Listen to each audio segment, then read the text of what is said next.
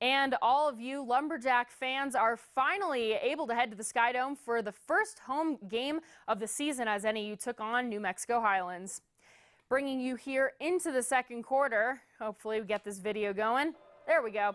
New Mexico Highlands quarterback Lance Orender throws this one deep downfield as Tyler Slavin catches this one for a touchdown. Later on into the third quarter, NAU's quarterback Kyren Poe passes it off to Casey Jahn, who will get this for a first down. Still into the third quarter, Marquice Paige gets the ball, and he's running this one down the field for just a beautiful touchdown for NAU.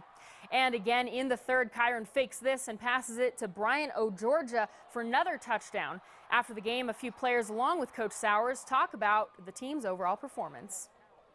Yeah, it felt good. It felt good to, like, my family came out, everybody came out to support. So it felt good to, like, show out in front of my crowd from my hometown. Played really good as a group, and I think we're going to keep the ball rolling. I felt like they did really well, and I feel like I was having time back there throwing the ball. I don't feel like that they really had any mental mistakes.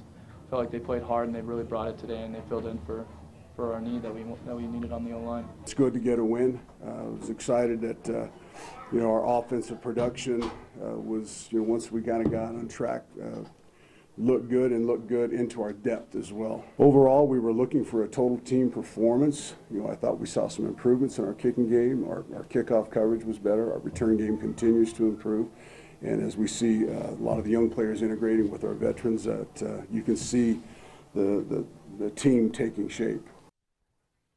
The Lumberjacks beat New Mexico Highlands 62-23, and their next game is this Saturday at South Dakota.